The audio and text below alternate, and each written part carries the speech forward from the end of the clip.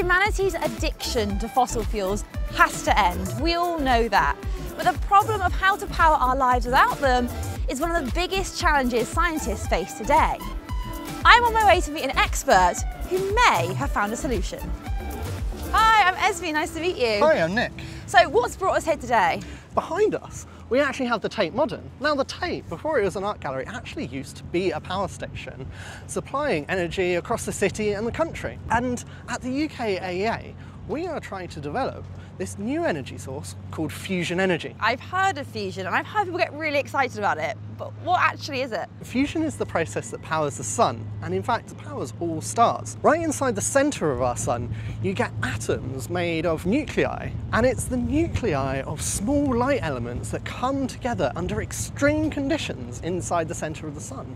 And when they're under the pressure of those extreme conditions, they can actually get so hot and so energetic that they fuse together. And that fusion is actually what produces the energy for the sun to create its heat and light. I hear you have a demonstration for me. Yeah, I certainly do. Shall we go and check it out? Yes, please. All right.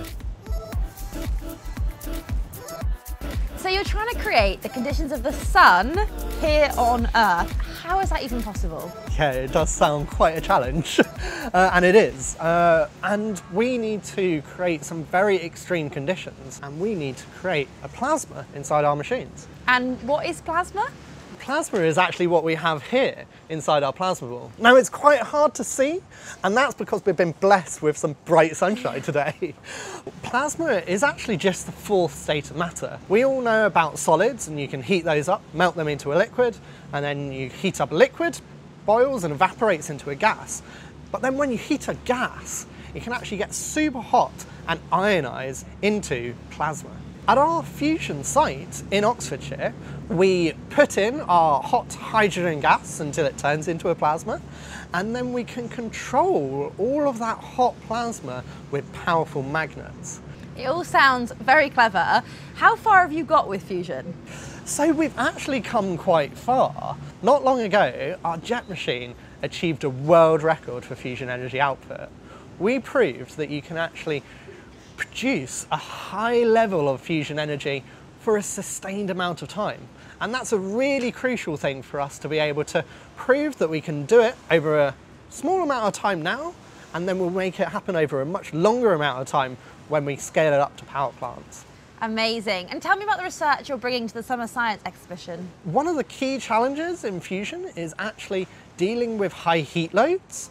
So around the edges of the machine, we have to develop materials that can withstand some level of heat, and we also are trying to reduce that heat load using what's called a diverter, where we can actually steer the plasma down into these exhaust channels and help us to get rid of some of the excess heat and also get rid of some byproducts that might have built up, helping us to make a more efficient, stable plasma, and meaning we don't need to repair and replace parts of the fusion machines when we make power stations out of this stuff. How far away are we from seeing fusion power plants here on Earth? We hope that we're not actually that far away. We're moving into what we call the delivery era, where now our focus is on trying to develop the full-scale fusion power plants of the future.